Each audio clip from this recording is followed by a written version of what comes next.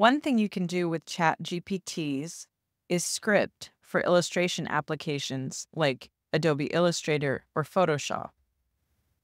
An Illustrator JavaScript wizard is available in the GPTs. It works well. It does require some back and forth. I started by asking it to create a script to make a random Hawaiian shirt pattern. I asked for a tonal pattern that contains recognizable icons. What it created was JavaScript's best attempt at using code to develop Hawaiian shirt graphics, and it was pretty funny. Scripting isn't really for graphics. Scripting is often used for batch file management or shortcutting menu items. I wanted to do something that was graphic so I could visually see what it was capable of. The GPT creates a code. You have to take that into something that can turn it into a JavaScript file. You can use Notepad. I use Visual Studio Code because it gives you the code in a structured format so I can see if anything's wrong. Visual Studio Code can also tell me if something's wrong, saving a step. Once you have a JavaScript file, you have to put the file into the program file for Illustrator in the scripting folder, which requires your computer password. Melikilikimaka is a thing to say on a bright Hawaiian Christmas day. Next, you open Illustrator, go to Scripts, find the new script, and run it. In this case, we were running it for the Hawaiian shirt. That's the island greeting that we send to you from the land where palm trees sway. Here we know that Christmas will be green and bright. And it created this funny graphic. What it thought were waves, palm trees, and hibiscus flowers. If you look and use your imagination, you can see mountains, circles, and gumballs.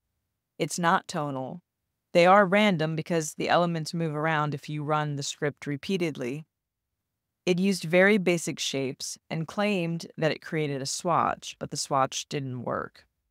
I said make a pattern, so when you request a pattern, the script GPT will make a swatch of the pattern it creates. The sun to shine by day and all the stars at night. Melikilikimaka is a wise way to say Merry Christmas to you. Melikilikimaka is the thing to say on a bright Hawaiian Christmas day.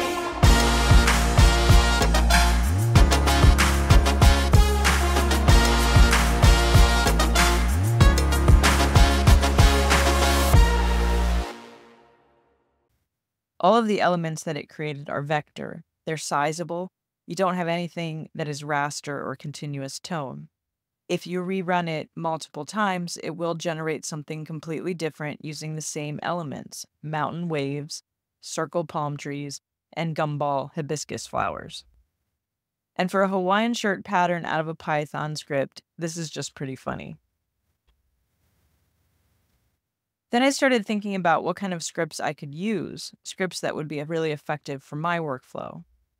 What do I do over and over again that I want to cut down on time? I know, for example, I use the transform menu a lot inside of the effect, distort, transform menus. It is pretty tedious to get to. There's no quick key. What if I create a script that will do the transform very quickly? Inside scripts, you can access the menus that you can't access using actions.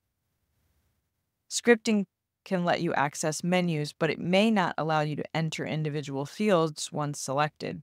Once I get into the transform window, I can't update any of the different fields.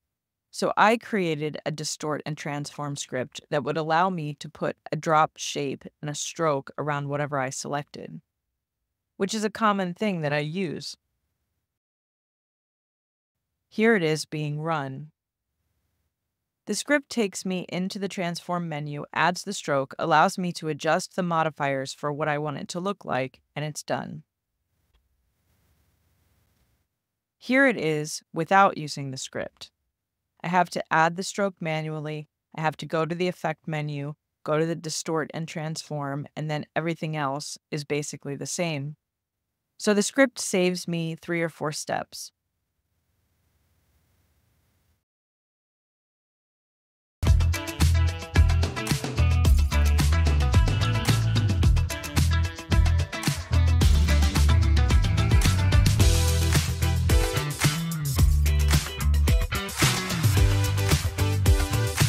For fun, I thought I'd run my distort transform script on my Hawaiian shirt pattern script.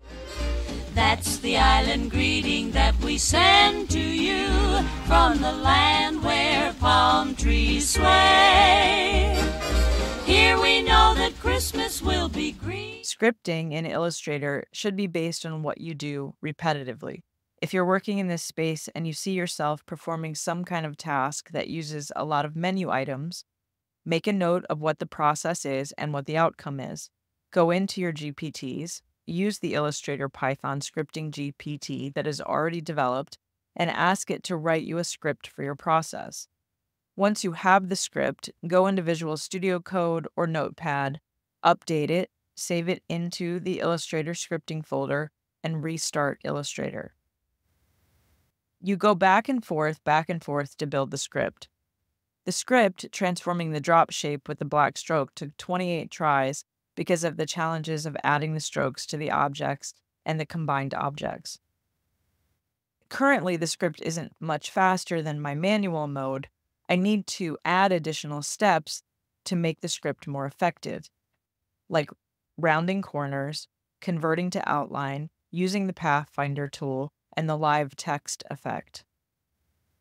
Multiple steps inside of a single script can save a lot of time, and that's what you need to look for in your workflow.